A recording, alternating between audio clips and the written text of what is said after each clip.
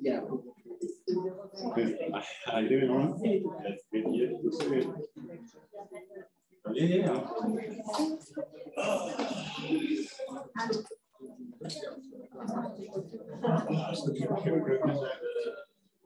In a room with people.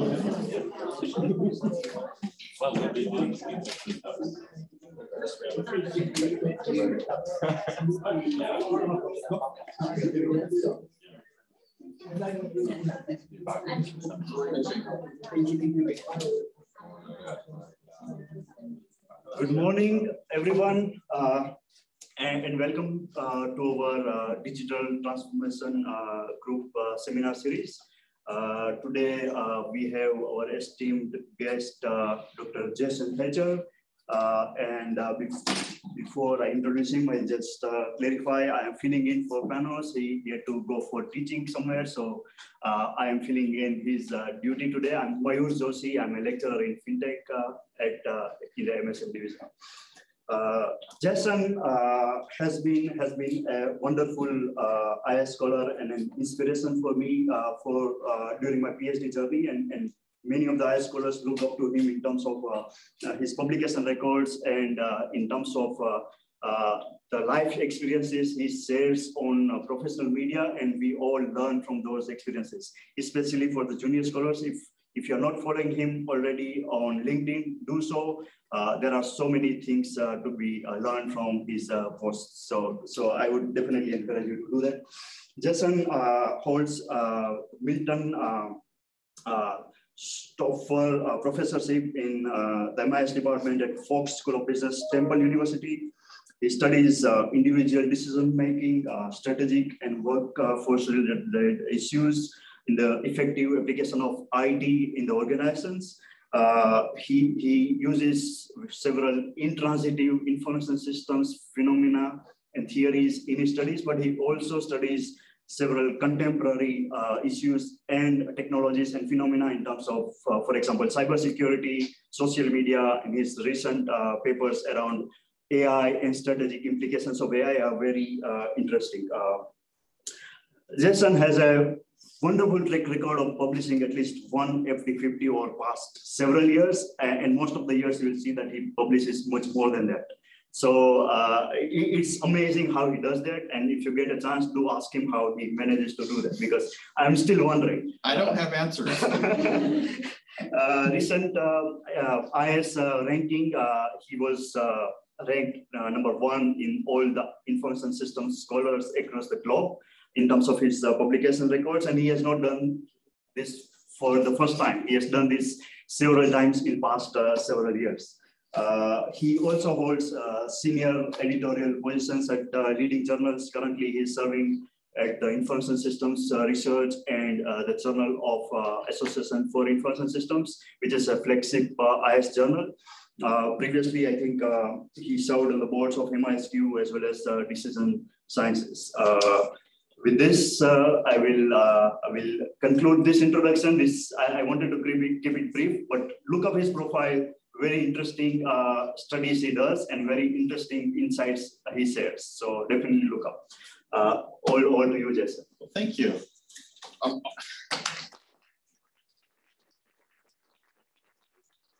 When you put it all together that way, it sounds like something, right? But I never set out to be something. I just like to ask interesting questions and study them.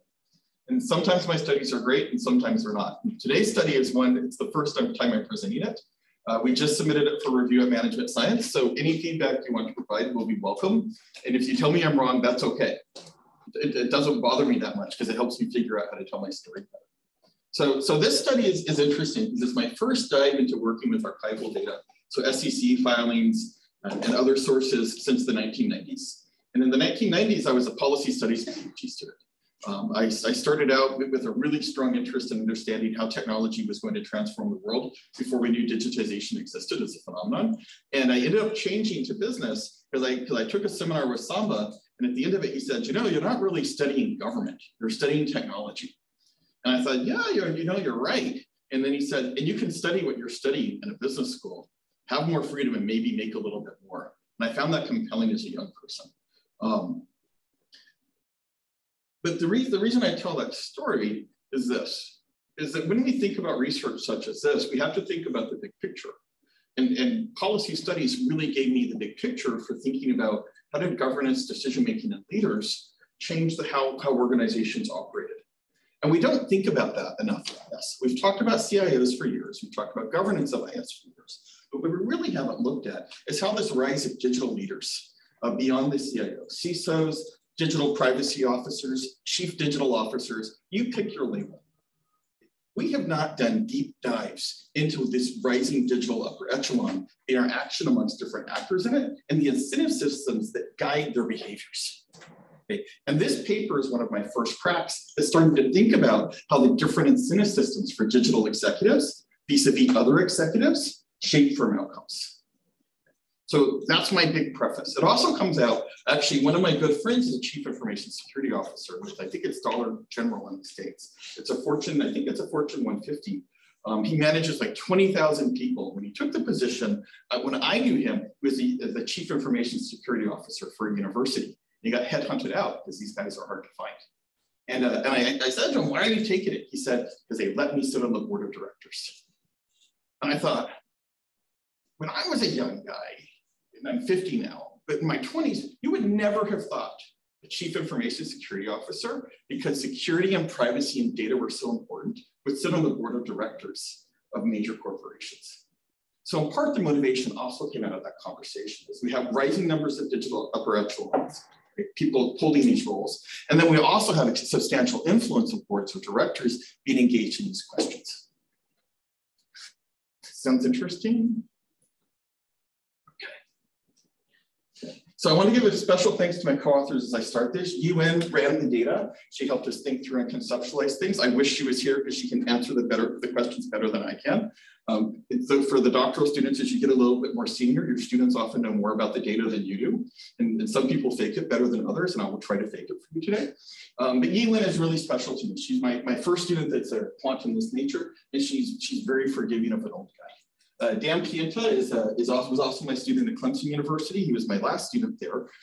He's a former security professional. He was a principal in an IT security firm. And a lot of the thinking about this interplay or the dynamic between CISOs and executives were based on some of his intuitions or observations in the field. And then John Darcy was actually one of the first, if not the first graduate from Temple University's PhD program. And he just happened to be in the area. And one thing I like to do as I do my research is I like to build teams of people and combinations of people with interesting ideas and skill sets. And this is a really nice illustration of that. But really, they're all really nice people. And I just want to acknowledge their contributions to the work. Okay. So this question of security breaches is increasingly pressing for firms. And when we started this work, the Ukraine war hadn't started. But when you think about what we've heard in the past month, okay, we're worried about cybersecurity threats coming in from Russia or other bad actors. Belarus, pick your vector.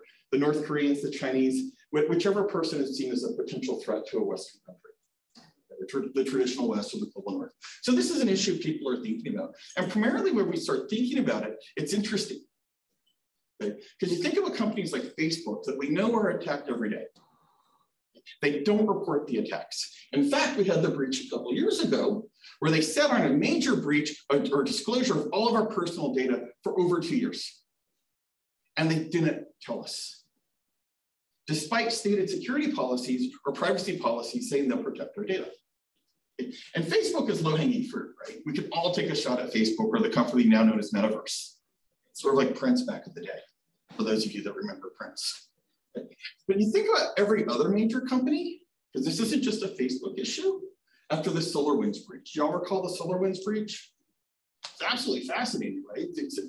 Russian operatives, we think, or we've confirmed now, inserted malware essentially into upstream software, which got propagated throughout the ecosystem of virtually every major company operating in the United States and Europe. Okay. And we still don't know who.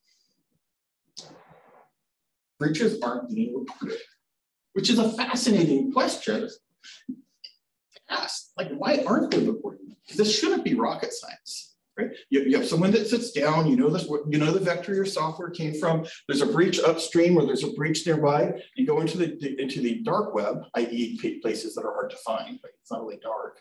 And you can actually find your customer data. Okay. So why aren't they being reported? And if you go to the Wall Street Journal, Shumsky, one of the writers there, says, you know, they're getting hacked more frequently. They aren't just disclosing them, and it's upsetting investors. And from at least the perspective of using archival data, this is a rich moment, right? Saying, okay, so what are the implications of uncertainty of knowing or not knowing about breaches or our valuation of firms? And what the Wall Street Journal would suggest, and what the SEC would confirm by its behaviors, is the challenge is that the damage isn't considered material. And the SEC requires reporting material things when what occurs that damages stock market valuation or the firm's ability to perform and deliver profit. Which is kind of interesting. Because what it would suggest is, because there's this permeability, that we don't yet know how to value or think about the nature of breaches, other than the sense of violation on the customer side. Interesting yet? So just sorry to no, please. So it almost feels like if you report the breach, then it might become material.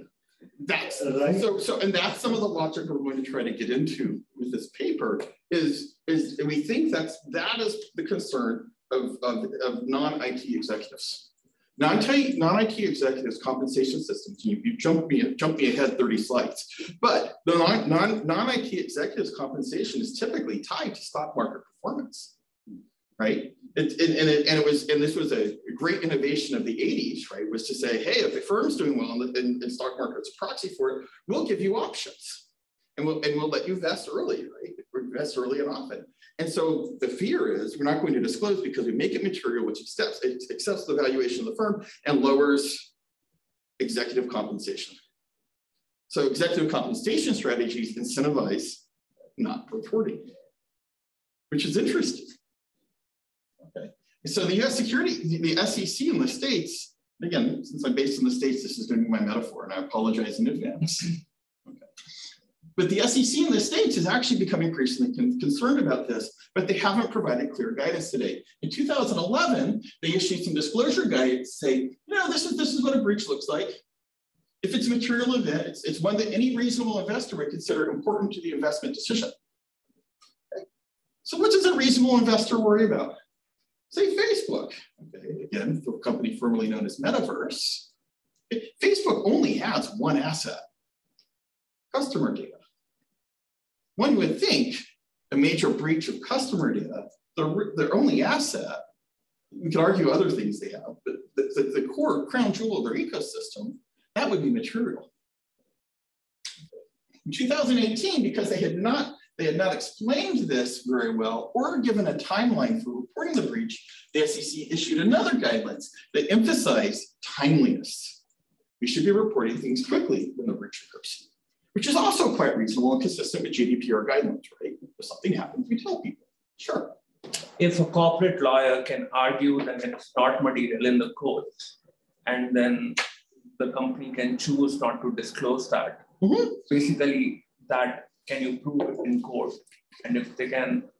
I completely do not disagree with you. Okay. And the challenge with that, if we take a legalistic approach of does it meet the bar for being material in court, is it doesn't meet the approach of how your customers who actually buy your products are handling things, right? And we want material breaches to be reported not just for investors, but you also want it because stakeholders who impact the long-term success of the firm, they're bothered by these breaches. Okay. So the court standard you're giving is a good one. Okay, excuse me. And then the other piece is, which court are you going to talk about? Okay. And if you go to the states, at least with a patchwork of 50 different states with competing rules. Generally registered in Delaware, right? Most of the companies. Many of them are listed in Delaware. Yeah. So, but even then, now if we're going to take your approach, okay. This is not a question I expected, by the way. So thank you. Because we may be getting this from a reviewer. The challenge then is if we take it to court, right, and we're going to litigate it, now we're talking about multiple years to disclosure. Ultimately, what will happen is an out-of-court settlement. That is what generally happens. You get $1 billion fine or less, and then it would. I do not disagree with you, but I'm not worried about litigation today. I'm worried about understanding why executives choose to make that decision. One plausible explanation is it's a fuzzy legal standard, which I think is what you're pointing to. And it's easier to pay out than out-of-court settlement than to report and then get immediate hit right there and then on your paycheck. But what we know about security breaches is customers vote with their feet. And when customers hear years later that their data was stolen, it's not a comfortable moment for you as a customer. But Experian is doing just fine. I'm giving you a counterexample. Experian is doing just fine because it's not a plausible alternative to Experian. We have 5 different agencies in the States, right, that handle this. And Experian, when their breach occurred, if you go back and look at it, CEO got let go, Chief Information Security Officer got let go, there was tremendous turnover at the top, and there was actually a loss of credibility for the organization. And I would argue, and I haven't gone back and looked at this, but based on the emails I received from people soliciting me to subscribe to their services, we've also seen a proliferation of alternative services the past 5 years. So from a strategic point of view, I would argue is despite the legal piece, despite it only costing $1 million or 2 or 50, okay, it's still an issue that would be of concern to an executive. Sure. I'm just wondering about unintended consequences of tightening up all these reporting rules and regulations, which the companies will stop doing so carefully. Because as you said, some of these attacks are very subtle, and if you don't look, you're not going to see. So then you're not going to you'll be clear in front of the cops. So we're deliberately turning a blind eye at the executive level, which is interesting because the SEC, as I'll mention, they're well aware of that possibility, and they're reframing the rules around reporting to hold board members accountable as well as executives, which is an interesting thing, right? But I'm also interested at the operational level. I mean, these companies will have monitoring centers and all the rest of it. And maybe they're not so.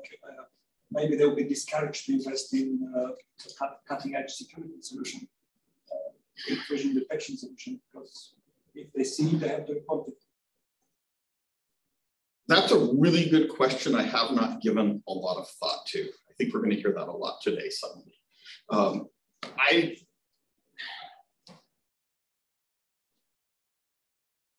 I think I'm going to actually have to call some people and ask that question. Because in the interviews that we did with CISOs in anticipation of doing the study, it was pretty clear that they're very fixated on securing the firm perimeter and keeping data within the firm and keeping other people out. And you don't ever hear them talk about fear of getting in trouble. And in fact, what's really interesting when you sit down and talk to CISOs in this context, you'll find CISOs in very competitive industries like financial services actually collaborating across firms. And we don't normally see big banks collaborate. Right? They tend to be hyper-competitive with one another, but when it comes to security, they actually pull resources and other things because they see themselves as if one bank is a weak link in the chain, all of them. So my intuition is I see your point, but the limited evidence I've gleaned that would be related to that from talking to people, not from actually doing quantitative data analysis, would suggest the opposite occurs. That's good to hear. Yeah, when you talk to these CISOs, they're actually really fascinating people because they often think they're elite. They see themselves as distinct from the IT function. They see themselves as shepherds of the flock, so to speak. And they see themselves in opposition often to the Chief Data Privacy Officer or to the CIO because they're in a monitoring role over CIOs. And then the Chief Data Privacy Officer is in a monitoring role over them or tells them they can't do certain things. So it's a really fascinating world I'm starting to enter in these conversations. Questions? I'm doing really well if I hit slide 12. Okay. So what's interesting with this, and again, these things remain somewhat murky in terms of losses. Here's an illustration from 2019 where they charged Altaba $35 million for failing to disclose a 2014 cyber breach.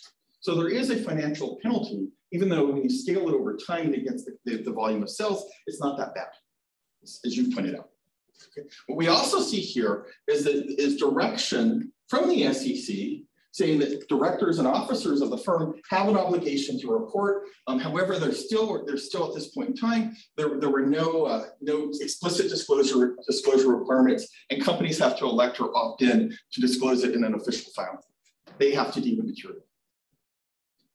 What we also know from looking at different breaches is that, again, when these things occur, people lose their jobs. So they are salient in the mind of executives. Despite the SEC's guidance, many firms choose not to disclose breaches or they delay such notifications. And we know this because they report it in the popular press, okay, but they do not put it in formal filings, which is sort of interesting. And the reason that they're doing is they're speaking to the stakeholders, the customers, because they want to keep people around. But if they report it to the SEC, they go under a microscope, which is not comfortable. And from between 2005 and 2017, per public reporting report, there was an average of nearly 3 weeks between the discovery of the breach, okay, and the actual reporting. Which is interesting, and there are lots of plausible explanations for this. Is one, we need to identify the source of the breach. Two, we need to have a remedy. Typically, when you hear there's a breach, you want to hear it's fixed, okay? And sometimes that can be tricky. So one would not expect there to be a discovery of the breach and report to be tightly correlated in terms of 1 day. But 3 weeks is a very long time in the world of moving data. Okay? And it's a really long time to have people poking around inside your organization. Okay? And the argument we would make, and the SEC would contend as well, is that because this affects, when they're released, valuation of the firm, this is something that investors should know. And there's a secondary concern because executives have known for 3 weeks.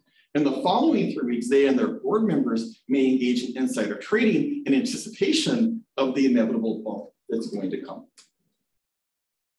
So those are monitoring problems. So why is it so long? Okay. The first reason why it's so long is that the decision of what is material is with the breached firm. Okay. There isn't a clear legal rubric. Sure, Juliana. I wonder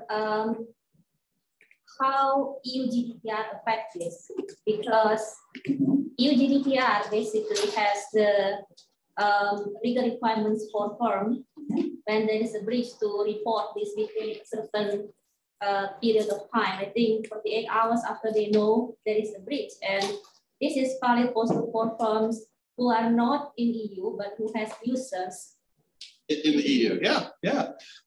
That's a question that I should be prepared to answer, but am not prepared to answer.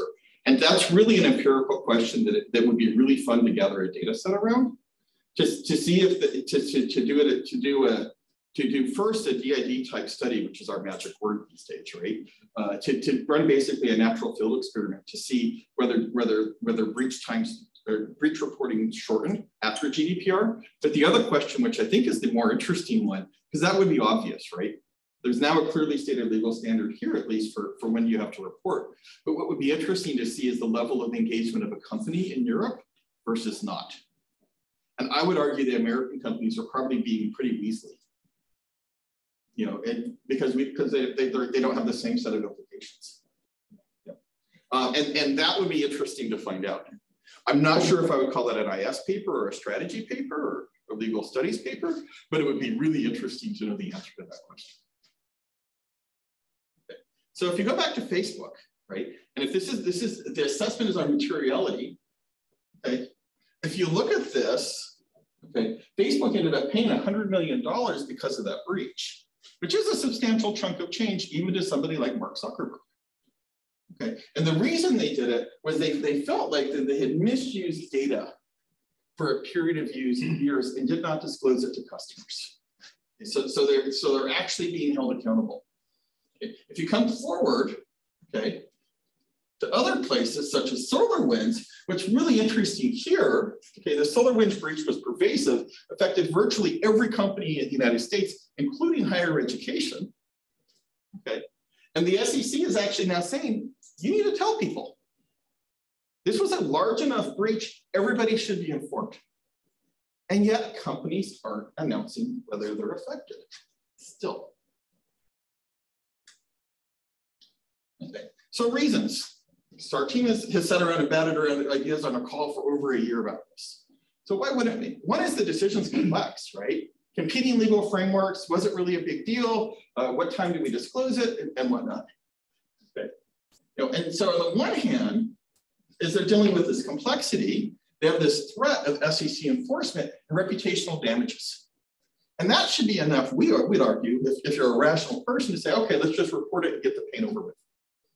Okay. But on the other hand, okay, you have a bigger problem. If you report the breach, it may be symptomatic that our firm just really isn't very good at protecting data. And if data is a competitive advantage of firms, what does that suggest to you? Is the firm is not a viable steward of data or possibly competitive over time. Again, with the Facebook illustration, if Facebook can't protect our data, people become much less likely to continue to give it data. Now they've got other issues, right? But if you felt like that you're uploading your picture of your new baby, and there's going to be a breach and that baby's image is going to be shared with people you don't want it to be, you're not going to upload it. So there should be some motive, so there should, by disclosing, you may impact people's willingness to share information, which then affects viability in the long game. Some would argue as well, and this is another raging conversation over multiple coffees, okay, was really, we'd expect it to be slow because firms are slow, which I think is a plausible argument. And the argument there really is when you think about notification decisions, okay, you have multiple executives involved. You have the CEO, you have the CFO, you have the chief legal officer that gets involved, right? Because they have to help craft it. Right? And as they sit and they talk about these things, actually there are probably different priorities and professional goals in play. So if you're like Abbott Systems of Professions, it's really transparent. Each of us is trained in a different way to think about different things. Okay. You can think about as you walk around your business school, the different motivations and the different postures each of us takes on research. Okay. Translate that to executives, and they're equally bright, maybe brighter than us because they got out of academics. And so they sit in the room and they argue, and they go, maybe we should do it this way, maybe we should do it that way. And particularly, we would argue, when you think about executives at digital's roles, our focus on organizations is quite different because we look at operations. Think about our research in IS, right? Mostly we're looking at how do we create challenges for people? How do we resolve challenges for people? And how do we make people ultimately more effective in what they do?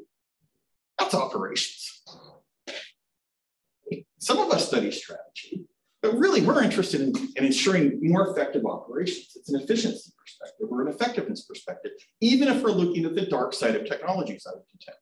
And yes, I'm a straight up positivist, okay, which is interesting in and of itself. The other piece here, okay, with executives, they're interested in valuation because of their incentive schemes.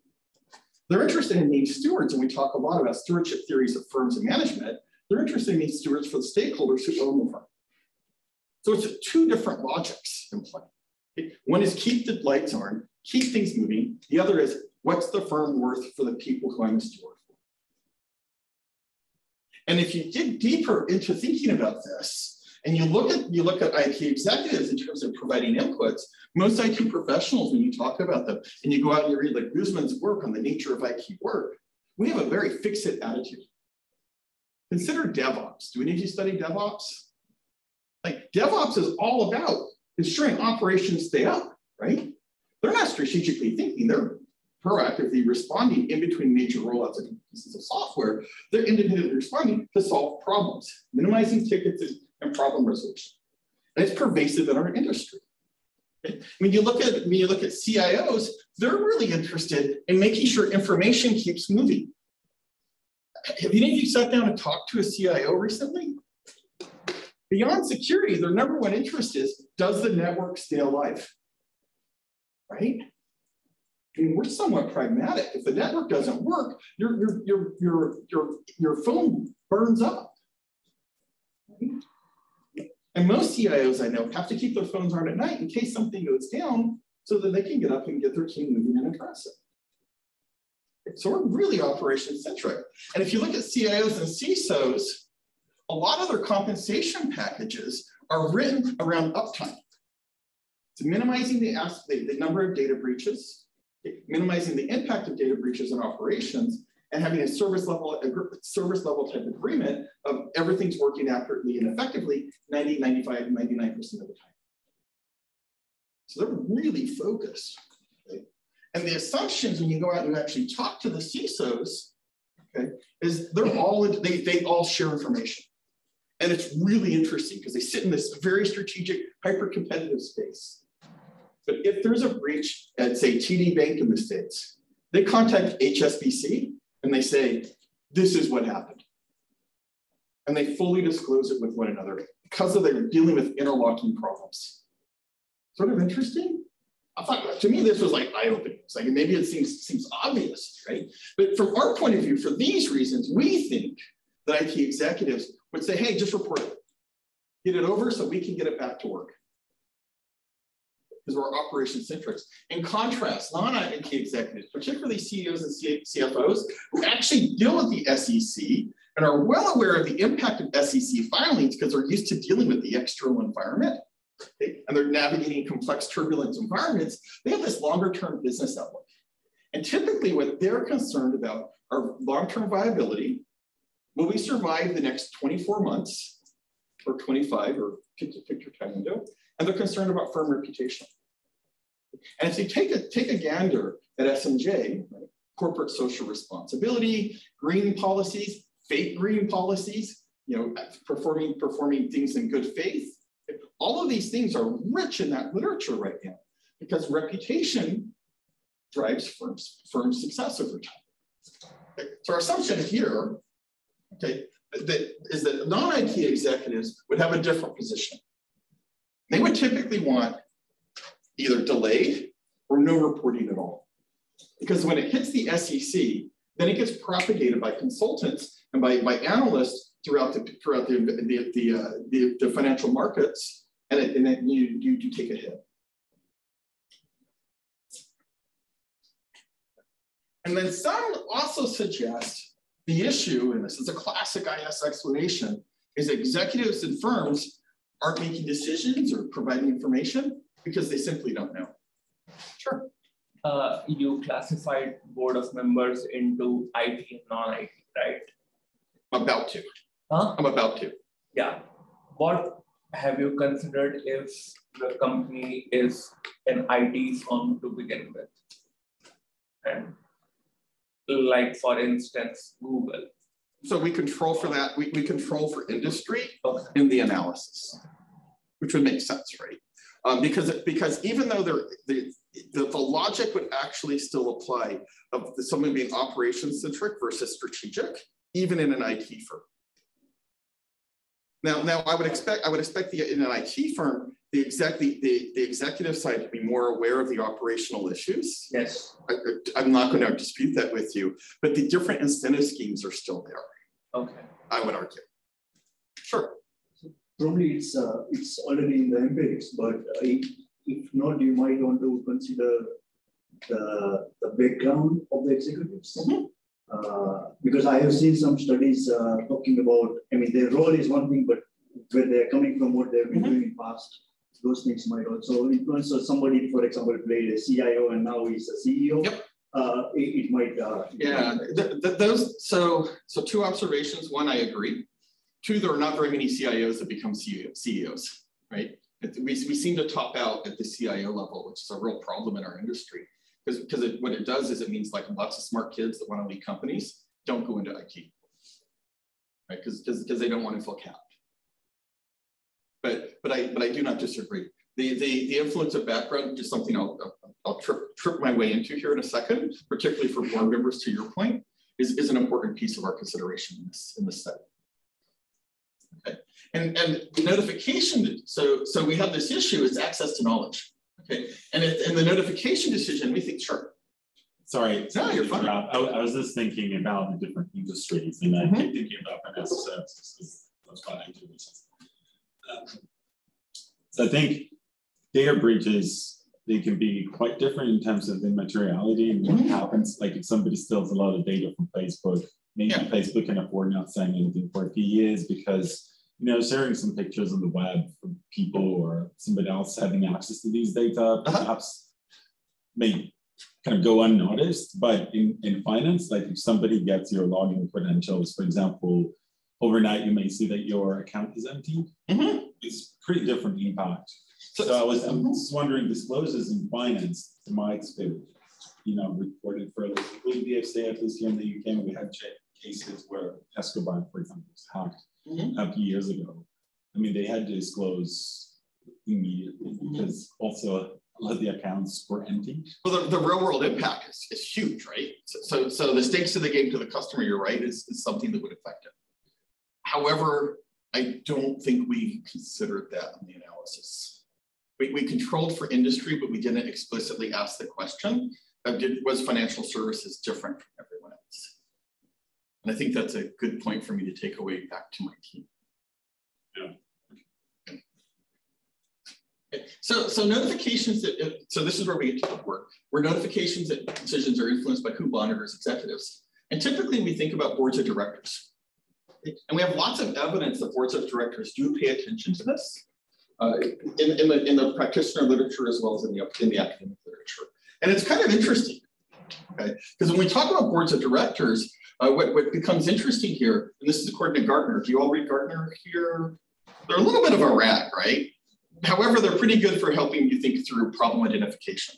Their solutions aren't always the best. But what's interesting, Gartner suggests, and what the SEC has stated, is that boards should actually be actively monitoring cybersecurity risk now, which is a huge contrast to 2011. So this is becoming part of the fiduciary and the legal responsibility of boards. And so what we see is an integration occurring of having people with expertise on boards around cybersecurity.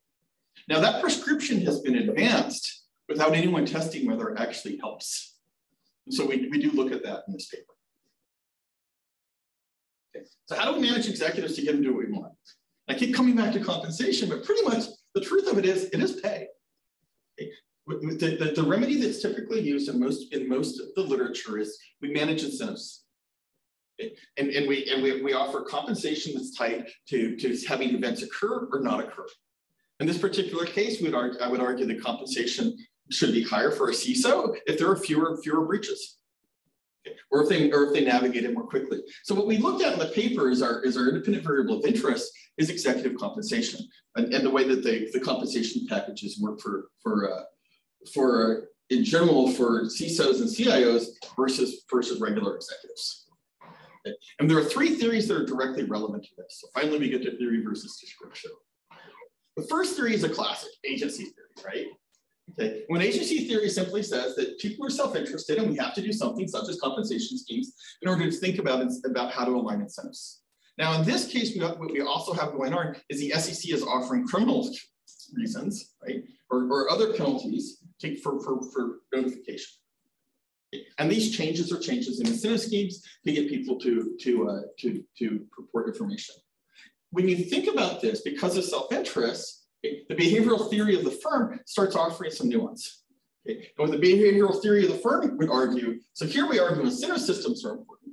Here we argue is executives engage in satisficing behavior, which lets them meet the rubrics that they have consistent with their incentive systems. But we would argue is there are different coalitions within a firm, okay, which is a BTOF essentially argues, which helps us, which shapes how decisions are made and outcomes, which makes salient this question of digital versus non-digital executives. In a very broad sense, or specifically CISOs versus other people. Okay. And then when you think about our incentive piece, it's kind of interesting here, as we would argue that the incentive schemes result in all kinds of different outcomes, and we're seeing evidence of that in which incentives support executives acting in ways that are self-serving, which actually don't align well with the long-term interests in firms. There is a plausible and I think reasonable critique of executive compensation being tied to stock market performance. Because stock market performance, and you're the fintech guy, right? It's highly variable. And executives take lots of positions and delay reporting lots of things until the end of the quarter. Because people don't pay as much attention, okay, to things that happen right after the end of the quarter. It's the end of the quarter reports or the annual reports are what shape how the market responds. Okay. And there's a really interesting paper that's forthcoming at Management Science by Sebastian Schutz and Jens Federer. Some of you might have seen it, where they went and they scraped all the news reports occurring, and they mapped it to data breach reports. And on intensive news days, they found firms were strategically dropping news of breaches, which is kind of interesting, right? So we know based on that paper, just gleaning it from that evidence, okay, and it just became forthcoming. So I'd email one of those guys and they'll give you a copy of it. That incentives are making a difference and executives are making decisions based on when they report these things. So we have some evidence. So how do incentives impact reporting data breaches is an important question in our mind. And it leads us to our research questions of does IT executives and non-IT executives influence SEC data breach notification delays? Which feels really simple against this rich backdrop, but that's the nature of this data. And that's the nature of this genre of research, is you overly simplify it. I will own that. Now we add nuance to this because we're interested, we add nuance to this and we come up with a few specific hypotheses, which I will not revisit because we'll probably run out of time in great detail. But so we hypothesize that the higher executive IT compensation, there'll be fewer delays because they're rewarded for operational efficiencies, okay, essentially. Our second hypothesis, okay, when non-IT executives make more, delays will be longer, okay, because their interest is in preserving that valuation. Okay. We also predict, okay, this information component. And we ask the question, does board cybersecurity intensity, the instrument that the SEC has suggested to govern, doesn't really have an impact? And in my mind, this is the interesting piece of the paper. Because as an old policy guy that studied interest group politics in the 90s, of course, competing interests make a difference. And it's nice to empirically show it, but this question of whether the knowledge on the board and filling knowledge gaps, whether that affects reporting is really interesting. Okay, because that's the stated role of boards, right? It's to bring access and knowledge and ideas to bear on problems that might not otherwise be present. And it's quite rational for the SEC to take the posture of, you have a breach. How did you handle the breach? You had no cybersecurity expertise in your board, so of course you didn't handle it well. Okay. So our third and fourth hypotheses are board cybersecurity intensity moderates the relationship between IT and non-IT executives. And by board cybersecurity intensity, what we're interested in here, okay, is whether the board members have cyber backgrounds, or are they on boards of interlocking firms, okay, because boards typically interlock at some level, okay, that have had experience with breaches as well. So you may have functional expertise or training expertise or applied experience.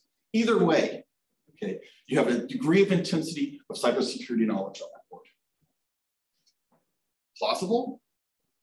Waiting for my question. No? Sure. I mean, I was going to ask, how do you measure that exactly? So we actually went and scraped LinkedIn. We scraped different posts. We actually went and looked through it, and I'll show you in a second the different places. We went to ExecComp and BoardX and pulled backgrounds.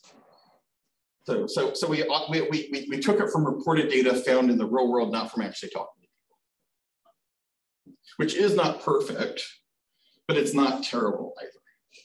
So it's a good faith effort. Sure. Does board, could you come back to that slide? Board cybersecurity intensity. Mm-hmm. Does that include network relationships with formal and informal policing services? No. So the police are not considered at all in your scope? No.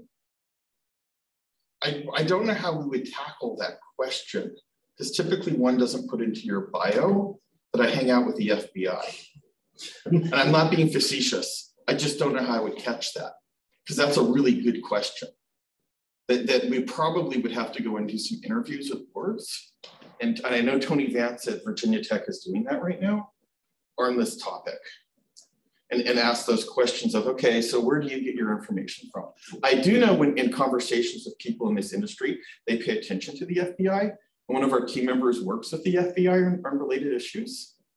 But in terms of quantifying that in a consistent, replicable manner across organizations, that's really a tough one.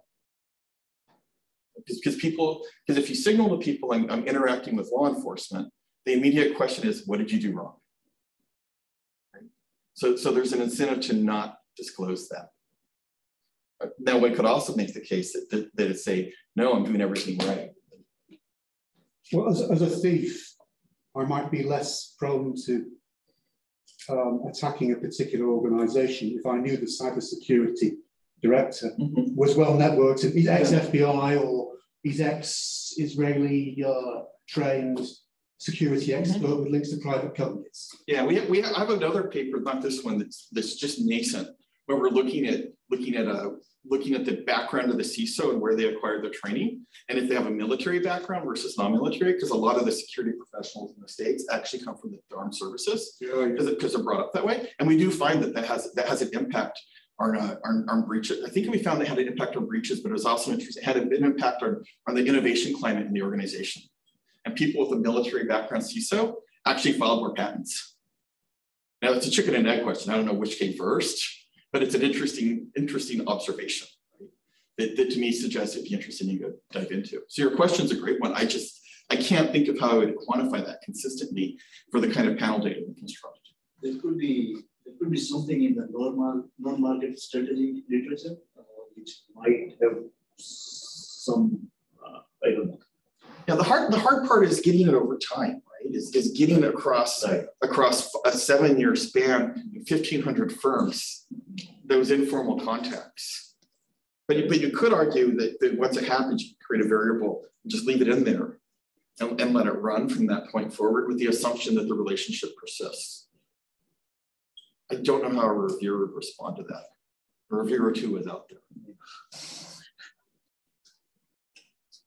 Some of the DMD papers, they talk about whom the executives play golf with, and they collect some of those data to identify informal networks. So that would be, yeah.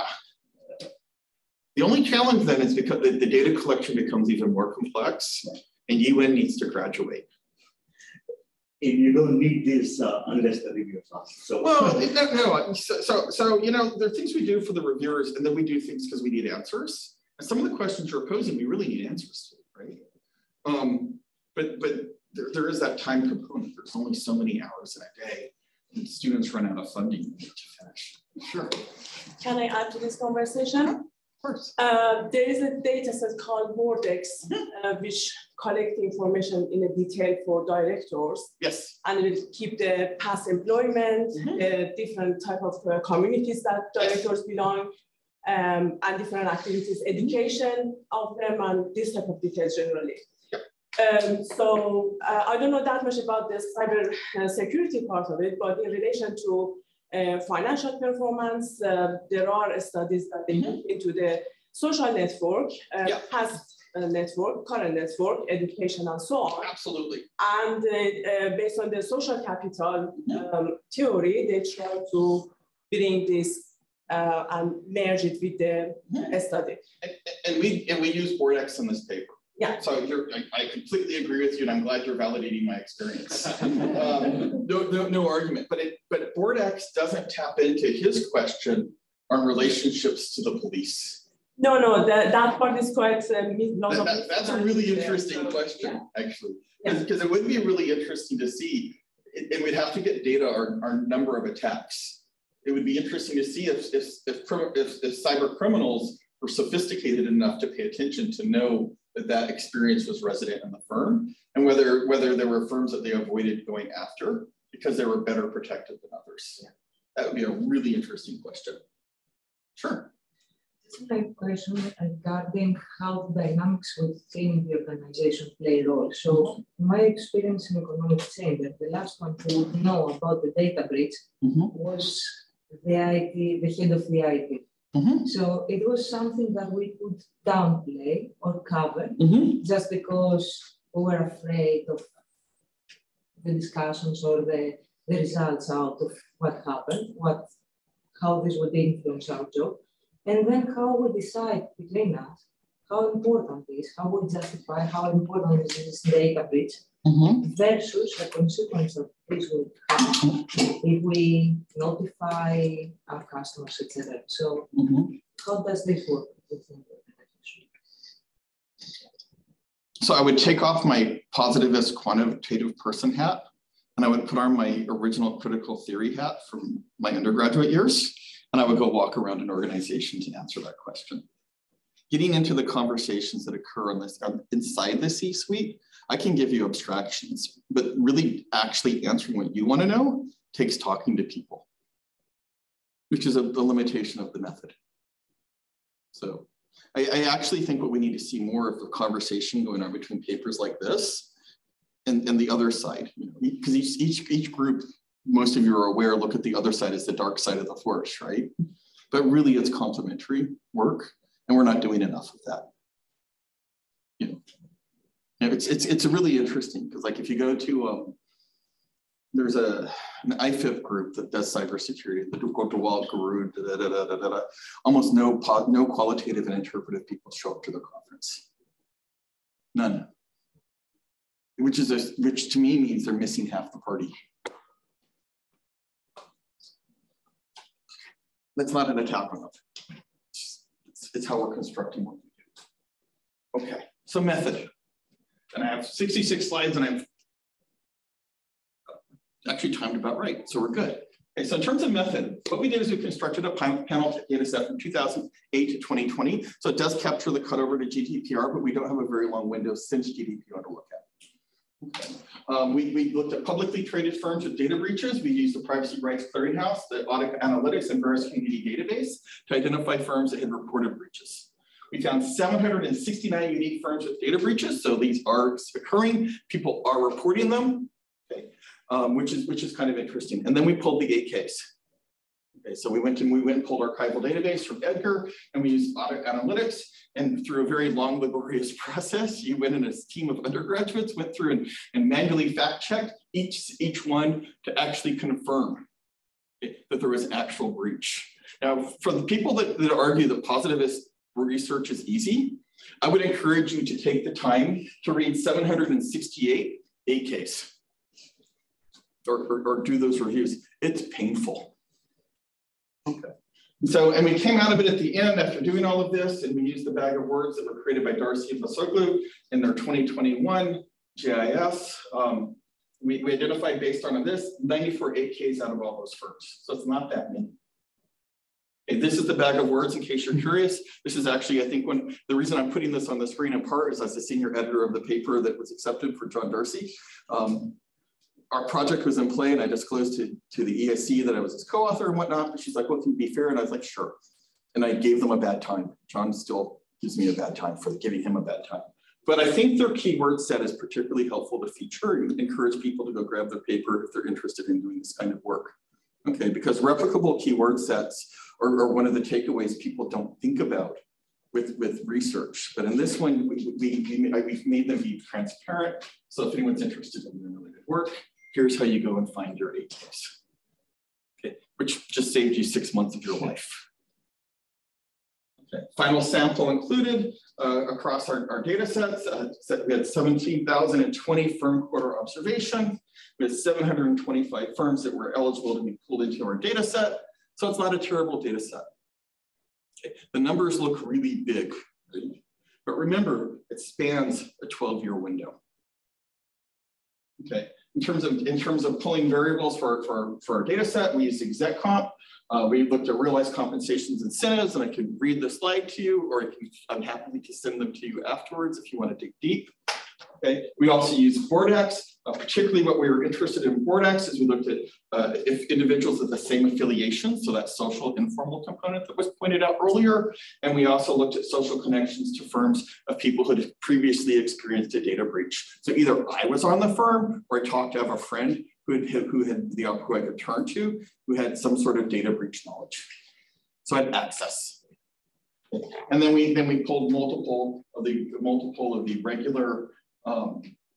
regular control variables with one exception.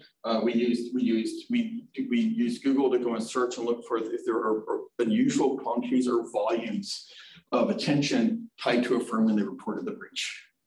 So for example, when Metaverse screws up, we all go and get coffee the next day and talk about it, right? When Yahoo screwed up, yeah, who cares? Yahoo's not cool. If Ford screws up, it's a glitch, it doesn't continue. Okay. And so this let us use this as a proxy for getting at that, which was sort of helpful. Okay. The estimation approach, and again, I did not, sure. So where did the LinkedIn data come in? The LinkedIn data is not in this particular one. This is in another study, so I misspoke. Oh, okay. And hopefully we'll get some time to talk, because I have a really interesting data set if you're interested in this kind of stuff. That we use the LinkedIn data set in my other study where we're looking at innovation and CISOs. And what we did was in that study, I know it's an aside and I apologize for the not interested people, but what we did in that study is we identified the executives that were involved in the firms of interest. And we actually went and looked at their backgrounds and did some confirmatory work, because we weren't entirely comfortable using these different archival sources because their job profiles are changing all the time. And the people, and a lot of these databases are constructed by second and third parties or by self-reports, which aren't entirely accurate. And what I would argue today, we're living in such a different world, because now if you put lies on your LinkedIn profile and you get caught, huge reputational costs.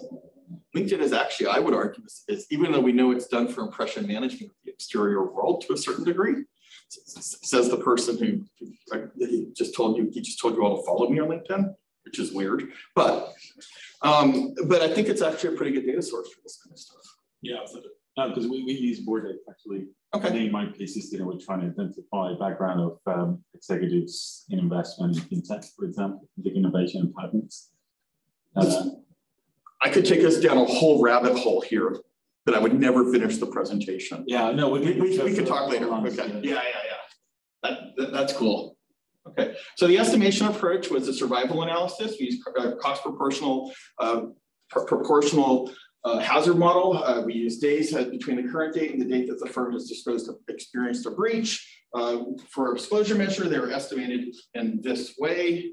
This is Yiwen's competence. Unfortunately, the budget did not afford me the opportunity to bring her here to explain it in great detail. But if you want a Zoom call with her, I'll make her show up. Which is actually one of the really cool things about doing research today, right? Is if I can't answer it, I can actually have the person answer it directly for your questions. Okay, but it's appropriate because we're interested in whether things are disclosed over a period of time. Okay. In terms of findings, to skip, everything okay?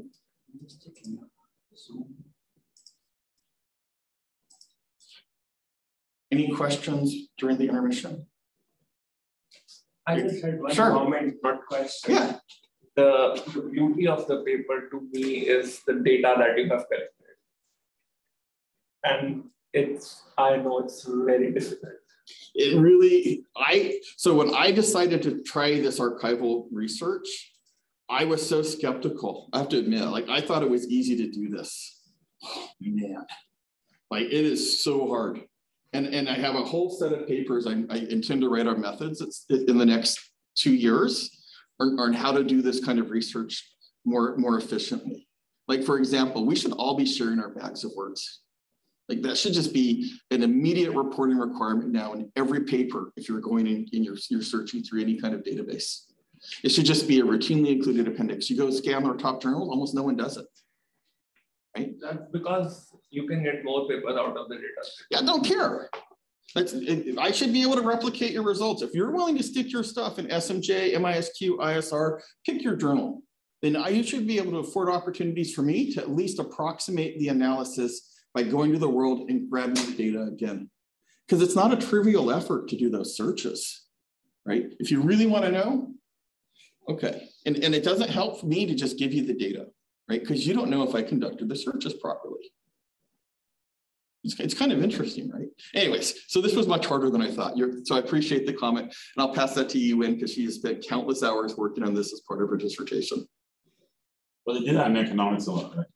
Pardon? Some of the top journals in economics, they have a data set TK file from Stata and all the Zoom files. Mm-hmm. Yeah, and this is one of the puzzles I had when I switched disciplines, and when I reflect back on my 30-year academic arc, was when I was in political science and policy, it was routine to share that information. And then I came to business and everybody treated it the way you just described it. It was a unique and imitable resource, right? And they all cited Barney saying, hey, no, don't give up your competitive mojo. And I'm still puzzled why we're even having to have a conversation on what has been a norm in the social sciences for 100 years. Yeah, except psychology. Psychology has its own rat's nest of issues right now, right? But it doesn't make sense. Okay.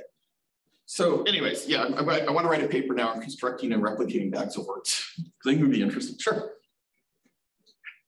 I mean, I fully accept the need for open research and open data and disclosure of this. Are we not going contrary to the GDPR sort of regulations, especially when we have personal respondents in the survey?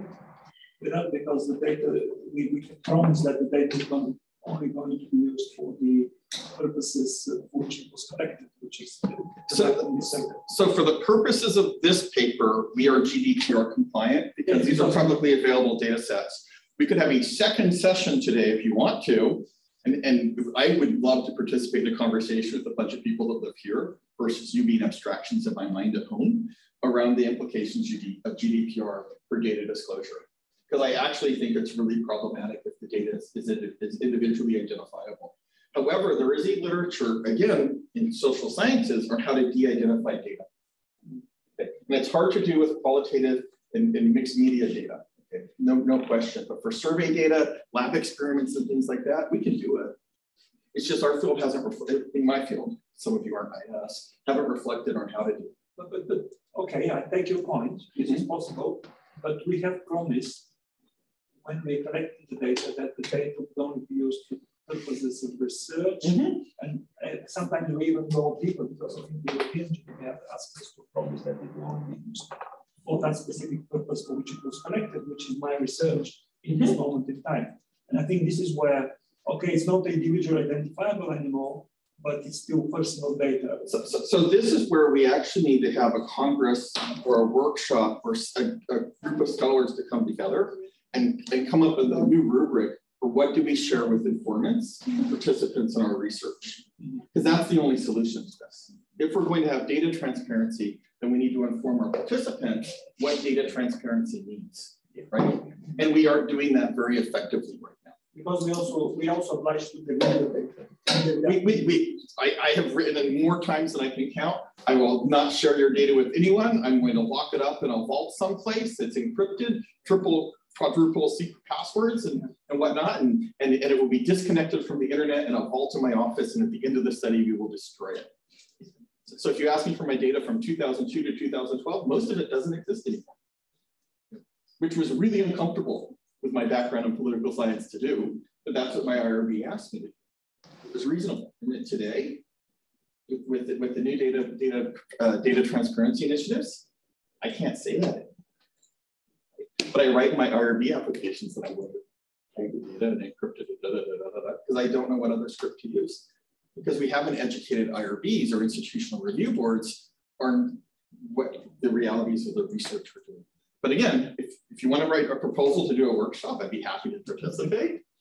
But that's not a problem necessarily in this data set, because it's publicly available information that was self-disclosed largely by firms and individuals, which is a new competitive advantage, I guess, for people doing archival work. Okay, so in terms of findings, excuse me. So our first two findings, unsurprisingly, were supported. Okay, when IT executive compensation, the higher it was, the faster they disclosed, they had shorter delays. However, in contrast, we had the competing tension, which I think is super interesting, even though obvious. When executives get paid more, they slow everything down. Which is really interesting when you start thinking about this in terms of the future of IS research on executives. Because what it means is all the people that are like, oh, CIOs are just another executive. Not true. We have different incentive systems in our industry, or for the audience which we most directly speak to. So we can't simply translate an appropriate knowledge about executives and say, this is how digital executives are going to work.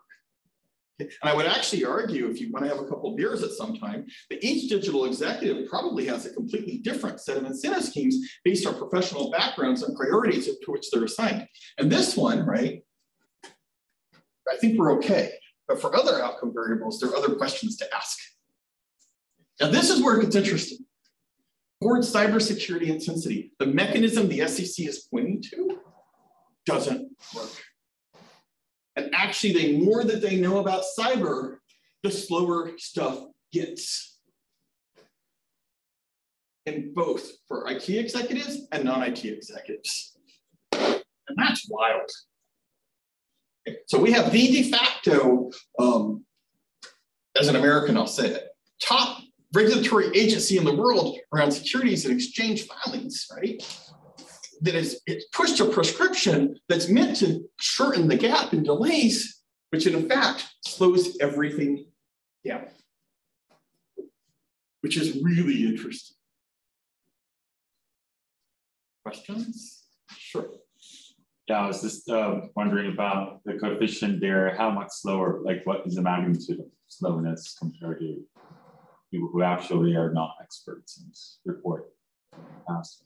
That's a really great question that I can't quantify for you off the top of my head, in part because of jet lag, but in part because I did not think about it. It's obviously a standard per unit change in a number of days. So it could be days or weeks, which is really what you're asking me, right? Yeah, I mean, I was just wondering, what does the coefficient actually decide? What would you measure? What the coefficient is telling us is that there's a significant impact there, and it's a negative moderating impact, but it doesn't tell us how much the delay is. But what it's really just simply telling us, because we're not really thinking of it in terms of time, we're thinking of it in terms of that monitoring function, right? The monitoring function is not operating as intended.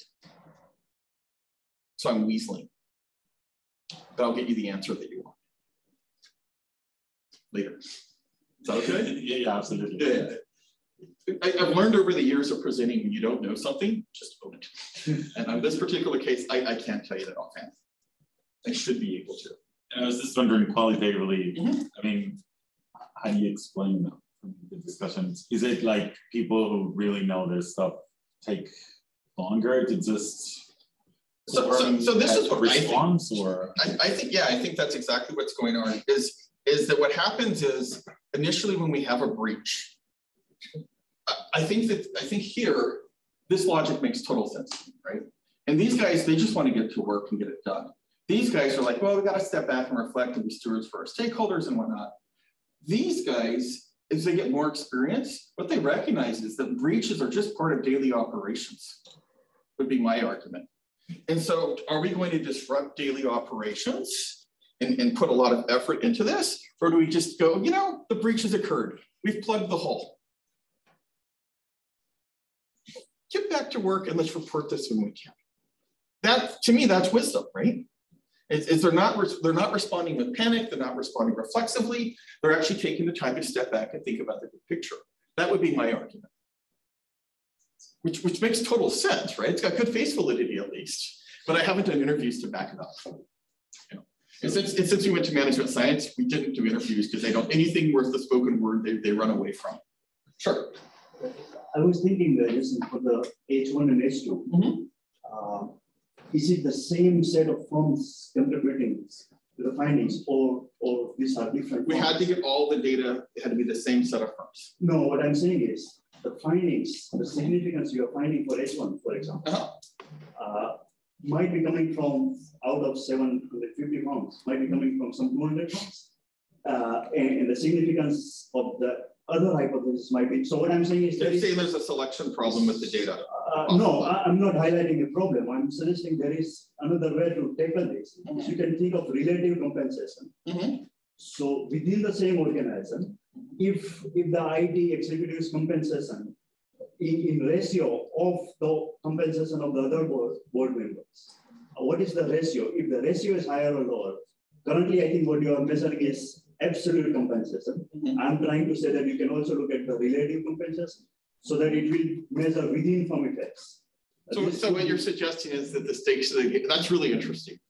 So that would actually, independent of this, that would be an interesting TMT study of looking at the equitable distribution of compensation within TMTs, because and how that affects reporting. It might speak about the relative power they might have, or the making decisions about reporting and so on, other things.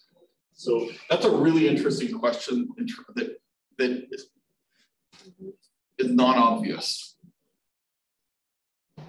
that I will keep thinking about. Because I can see a set of studies in different contexts as you start exploring digital executives to see how voice is attributed. And like, is abstracted away from this, chief data privacy officers tend to be lawyers. Lawyers tend to be good at squeezing money out of companies, whereas IT people aren't so much. It'd be really interesting to look at if compensation of those different digital roles affect their ability or their impact vis-a-vis each other, not absolutes, affects their impact on firm decision-making about IT. So I have a hotshot CISO who's compensated above average. Do we have a more secure firm because they're weighted more heavily? Or is it a signal of firms' prioritization of security? Versus I have a hotshot chief data privacy officer and they run the most secure firm in the book, right? Yeah, that would be interesting. That'd be really interesting. Have you seen a paper like that? I haven't seen it. Has anyone seen it? So now you know what you need to write. And there's someone with a data set. For H3 and H4, another thing I was thinking is it that these firms, there could be some firms in your data set more vulnerable to the security risk compared to the other firms? And it's possible that those firms have seen, for example, more security incidents, or they have designated post-first CISO, and that's why their intensity would be higher. But they are more vulnerable, and that's why they don't want to report all the incidents. So we would like to think that by collecting the control variables, which I'll show you in a second, we capture that. Okay. But again, we would like to think, because I have a basic deep distrust of archival data, because it is entered by humans who do like to make their firms look better. Says the guy who comes from the school that has the only convicted past dean for misreporting data in American history. There are limits, right? Okay. Sorry, just a quick question. I can't help looking at the other variables. Are these, do you see anything interesting in there? I mean, gender seems to be negatively correlated with some of that. But also the rest. So men are less likely to report, right? Right. That's what we're suggesting here. And I am not opening the rat's nest of gender today. I do not disagree with you. And there's a tremendous body of literature that shows women are better stewards of organizations than men. But every paper I've ever submitted with gender as an interesting exogenous variable of interest, I have been slaughtered on. Yeah, because and I'll criticize my gender here. Men think they know everything. No, you're not right. There's no evidence that a woman would be better, really, because there's like hundreds of reports in practice, and there's independent papers in various management outlets that show women take a different view. Right? Yeah. So this is a great point. I would like. I'm hoping a reviewer will give us permission to talk about it. But I think it's in there in the data. Yeah, but you fight the fights that you can win, right? Not in the first round. Not in the first round. And really, we didn't set out to ask the question of gender. So it felt a little bit like harking to me if we'd gone in post hoc and said, oh, now what we might do,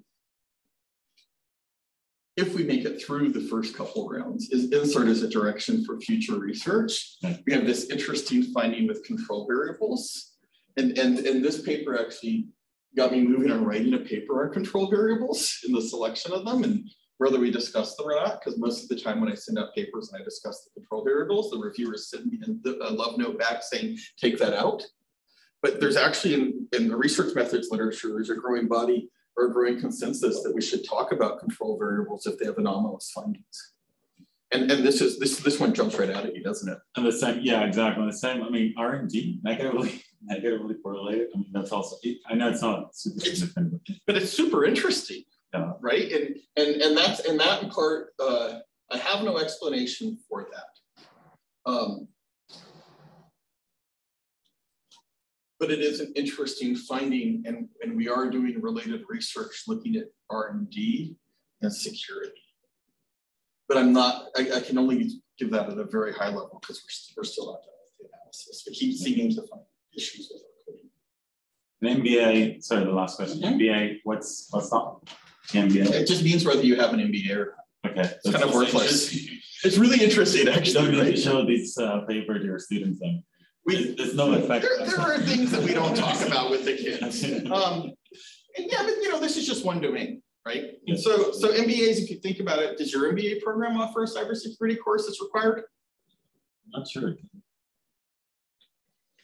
Maybe you do one case study, right? And most of the time, like at least at my shop, we do the mayor's case, and we show how mayors, by not paying attention to cybersecurity, everything went to hell and back. And thank God for that one office in Africa that stored the data, which is it's a fun case because everybody gets excited to talk about it. But we don't really push cybersecurity as part of our curriculum, so I wouldn't expect MBA to be there. However, if you're going to talk about background in demography and blah blah blah blah blah, MBA or not is an interesting thing.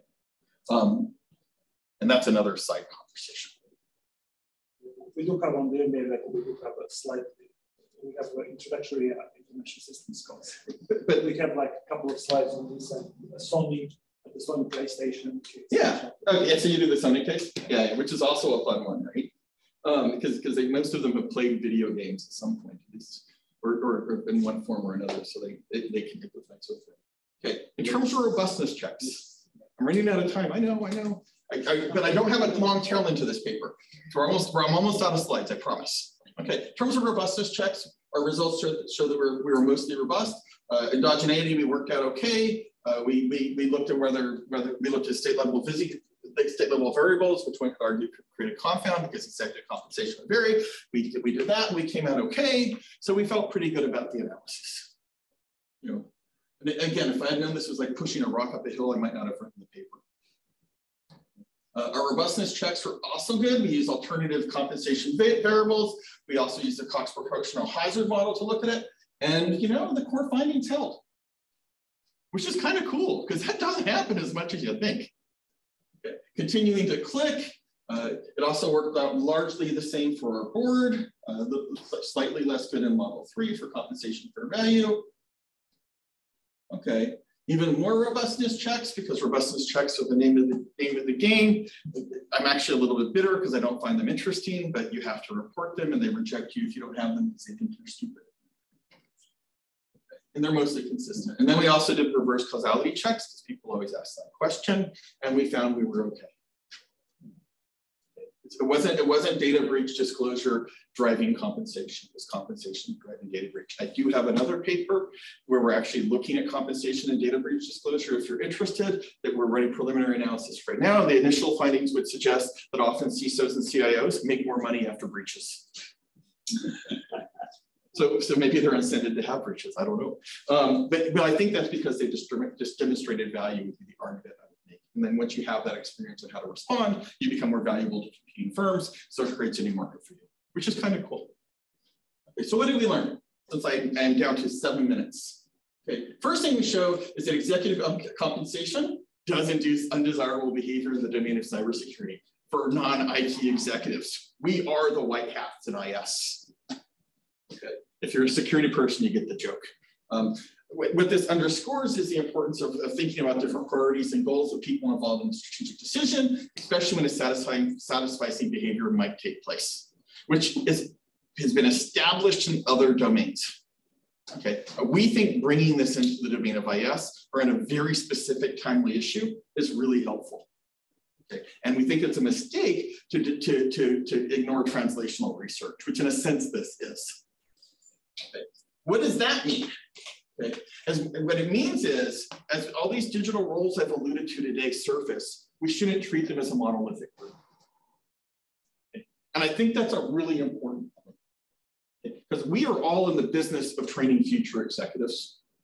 Okay. And we should take that into account as we train them, because we are the people that should be teaching them value systems around reporting. We should be teaching them value systems around data use, right? And we should really take some time in our courses to have more than a couple slides, because I, again, am equally guilty of this crime, to actually have conversations with the students to think about when you're put into these positions, okay, here's your responsibility, but here's the right way to act. And there's often a disconnect between the two. Okay. Are IT executives distinctive? This is an enduring IS question that dates back to 1976 in the first issue of MIS Quarterly. Yes. I felt really good being able to say that for once definitively. Okay. Okay. And so in future work, okay, we need to start thinking about, since we've laid this baseline, are the priorities and goals that frame the decisions? Like, to me, it would be really interesting to sit down and look at the backgrounds of the different backgrounds that frame the way that people form goals. One reason in my other paper, we look at military experience as a proxy for backgrounds. Okay, is because people coming from the armed services are really different than traditional IT people. Okay. One of my PhD students was the CIO of the US Army Medical Corps. Absolutely fascinating guy. He started out as a normal guy working the street. He was enlisted, worked his way to be an officer, was paratrooper trained, busted up his knee, became an IT executive. Strangest story ever. Okay. But that military mindset and operating and working with him and training him, completely different way of handling problems than my friend Kevin, who's on the board of the large company. Kevin's kind of like, well, you know, people screw up, I give them a rubber chicken. Mark's like, I fire them. Okay, it's a really, so we need to think through these different backgrounds and these different goals, which again is confirmatory in a sense, but what's distinct is in IS, in technology, we actually have a far more heterogeneous set of backgrounds that come into this area than other functional professions. Okay. If you go and you walk the halls of Microsoft, there are an amazing number of humanists walking around. Okay. What does it tell us about governance? Okay. It debunks the idea that IT expertise in a board increases the speed of financial reporting. And we think that's actually a really interesting and important and applied finding. Okay. These are findings that the SEC could use to inform creating future policies. So the question for them to probe as they think about this is, so we found that intensity slowed down decision making or slowed down reporting. Is it the specific kinds of experience? And then ask the question of why, because they're being prescriptive right now on who should be on boards. Maybe they're wrong. Okay. God forbid. So this is an interesting finding. Okay. And what does it tell us about boards of directors? In a sense, we're not sure, because they're not functioning the way the theory would suggest they function. And that's not comfortable, which is why we're not at SMJ. Okay. Because they have a fairly high paradigm of what boards mean. Management science is more of like, well, the data's interesting, okay. So we made a strategic choice.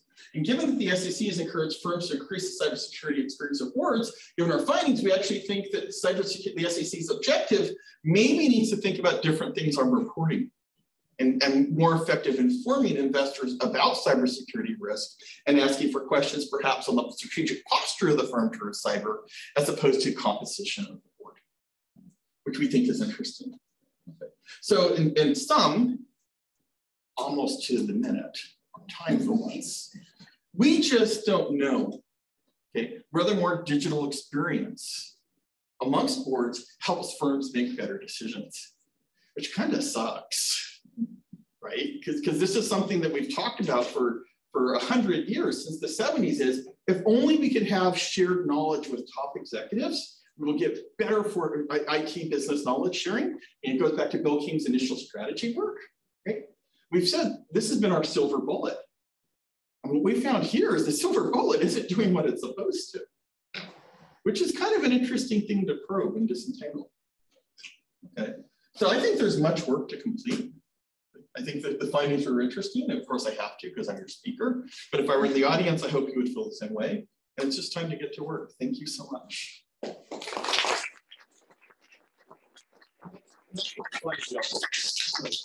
made the mistake when they hired me. They said you could pick your own email, and I just watched Guardians of the Galaxy.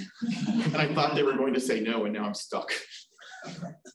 So, any questions? Sure. So I got a comment actually.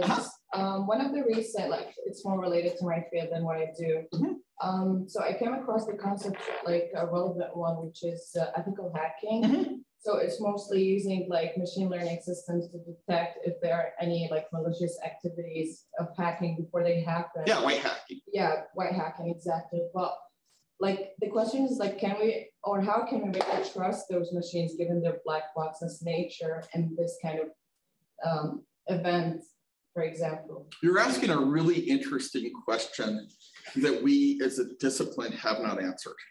Okay, because when we put up unsupervised or semi-supervised machine learning algorithms into organizations and make them actors in social technical systems, you know, we don't know what the outcomes are going to be, right? Which I think is what you're asking me, right. And that's the intuition you've reached. Yeah. Is so we blindly apply a machine learning algorithm that flags him as a threat.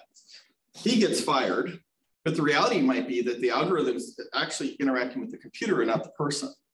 Right, and because the computer is assigned for him, it's actually a proxy variable, but you actually might be my criminal. Yeah, no, there's no good answer for that yet. I think that's actually one of the reasons why when I go look at that IFIP workshop, and I was a speaker at it for the first time this last year. I looked around, it was a Zoom workshop, right? So I'm just clicking through and look at all the faces. I'm like, where are the qualitative people? Just weren't there. And so as a result, their theories are just kind of not as rich. Because I think that's a question that one could go to the data and really think through from multiple different perspectives and ask that question of when do we have automated security tools become actors in social technical systems? What's the outcome? Yeah, I have working papers and everything. I've got some of my German friends are working on a paper where they look at where people defer or confer to bots decision rights. And the outcomes of that. And it's actually pretty interesting how they evolve over time. Yeah, that got rejected, by the way, but it was a cool paper. So, any more questions? Sure. Just a quick one about the incentive. So, in this study, you looked at the data breach, number of data breaches. I was just wondering if data breach attempts play any role in this whole compensation package. That's a really great question. And I am not certain that there is a good archival source where firms are reporting the number of attempts. So this speaks to his question as well of this broader milieu surrounding cybersecurity. We just don't know. For example, I can tell you that there are hundreds and thousands of phishing attempts every year, right? And it's expanding exponentially and lots of hand waving. I can't tell you how many actually pose legitimate threats to firms. But the argument that security folks have made, and I think it's a good one, is it only takes one yes to breach. So when in my qualitative preface to doing this study, we did interviews with 13 CISOs. And it was interesting. We had one CISO in an interview volunteer. We didn't ask the question. He said, he was telling the story of how he interacts with the CEO. And the CEO came into his office one day and he said, and one of his staff members was sitting with him, he said, the CEO goes to me, he goes, how's it going? And he goes, I said it was great. My staff member said, oh, we just beat this breach back. I got stuck in meetings for the next week talking about security. And there's a little bit of sleight of hand that's occurring that absent a breach, I don't think CISOs tell top executives how many attempts they've had on the firm. Because it distracts them from actually doing the strategic work they're supposed to do versus worrying about operations inside their work unit. It was really interesting. I was just like, so your job is to be the steward for the firm in this space, but you're not telling him this? He's like, yeah, because it upset him. He was incented not to. It's interesting, right? Sure. I have a follow-up scoping question arising out of this. So you had all this pre-work to understand the world and to contextualize all the rest. Is it part of the pipeline? How do you? Absolutely not. And the reason it's not is it's one, we're not done with the pre-work. Like I've been thinking about what am I doing with my last 10 years or 15 years in the business? And I really want to develop this notion of digital upper echelons and be an evangelist for it. And we're still figuring out what that means. And so this pre-work part is figuring out what that means. And what the CISOs have unlocked for us, because they have to talk to all the other digital people, they're helping us build a mental map of who's out there. So for example, before doing these interviews, we never envisioned that HR officers were digital officers in firms. Because we asked them, who enforces the policies when a breach occurs? And again, the CISO, when we're on this group Zoom call, it's 4 people and him, he starts laughing. He's like, HR fires them for me. So he has the decision rights, right? He's doing the work, but when it comes to enforcing, HR is actually the digital hand of the law. I never would have thought before that interview. Sure. So I want to add on this one comment. So does data breaching probably leads to a more individualist approach to a firm or a more collective one? Because if somebody like HR only, let's say, enforces the law, should we care about individualistic purposes from a cultural perspective or a more collective one? So Matt Jensen, Ryan Wright, and Alexander Drakova, Oklahoma and Virginia, have been doing work for 4.5, 5 years now on building human firewalls. And their argument is that the collectivist approach is the more effective approach to understanding how to do effective security in the firm. And the individual approach, if we're all just independent actors, it doesn't really help very well. And so I would argue, I don't know if I've answered directly your question, but if I were to make a normative assessment, I would be pulling for the collectivist approach. I think it's more effective if our colleagues are doing it and they're pressuring us to do it. More likely to do it because I want all of you to think I'm a nice person. But I don't know if the whole area of digital experience that leads to difficult decision making. We really at the end try to manage, like to have a collective approach, or all this like the difference conversation, the difference digital roles leads finally to more individualistic approach. So I don't know. That's another one where I don't think I can just do dust pull empiricism like this to answer the question.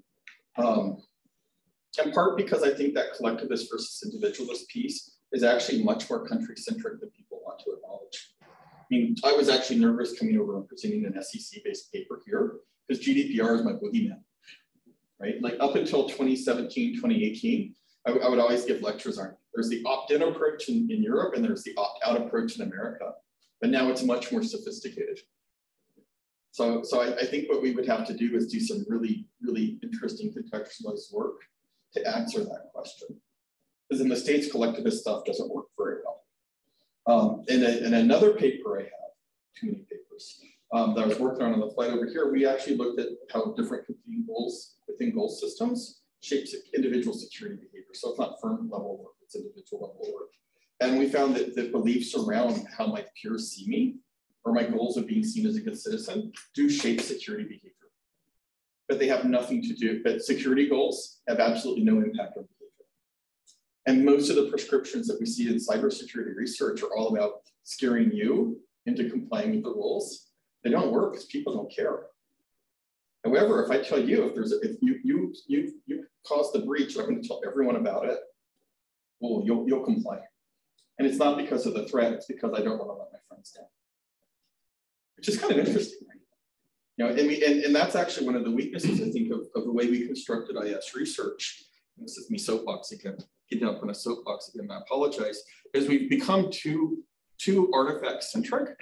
So we're missing the broader social technical context for decisions, which is something I want, again, as I think about my last 10 years, it's something I want to evangelize about, is you know, we need to get back and actually talk about the context of technology use and technology as an actor as well as technology as a subject. And we've lost that. And that's the big picture. Yeah, we really have. Like Sarkar wrote that really brilliant paper at MISQ in 2018 about returning to the social technical axis. And I think he's right. You know, I think if it's going to happen, it's going to happen here in Europe. It's not going to happen in the States. We're highly incented to teach machine learning and whatnot because the kids want to take it. You know, we're not as reflective right now as we once were. But I think Sarkar was right because everything I'm getting as I've stopped doing as much editorial work and leadership work in the field, and I've actually gotten back to talking to executives again. What we're writing about in our journals isn't their reality. I can tell these stories. I'll tell this right. This will be my final thought because you think about this kind of stuff, right? I used to run an institute that was tightly locked in with Salesforce.com. And I went in and asked them, what do they want from me? I was trying to make them ask to do some academic research, actually my mindfulness work. I was hoping to get in and talk to some people on SMEs about being mindful about IT. And they looked at me and they said, that's not interesting at all. And that made me reframe everything in 2012. They were like, well, you know, it's interesting if it's on CNN. And this was the senior vice president of software development for the whole organization. sitting in this conference room in a skyscraper in San Francisco, basically telling me my work was shit. And I was just like, and it appears in MISQ. And that was a real eye-opening moment for me, because what I learned at that moment was we have to really contextualize what we're doing. Because if I said, if I can give you a more mindful IT developer, he would have said, that is awesome. And I didn't know how to craft that narrative. So any event, thank you so much for having me today.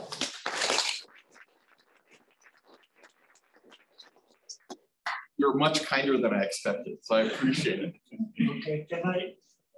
Okay, thank you very much. So everyone, okay, so everyone who is coming to dinner, just stay behind so we can agree what to do. To lunch, not to dinner. We know the dinner.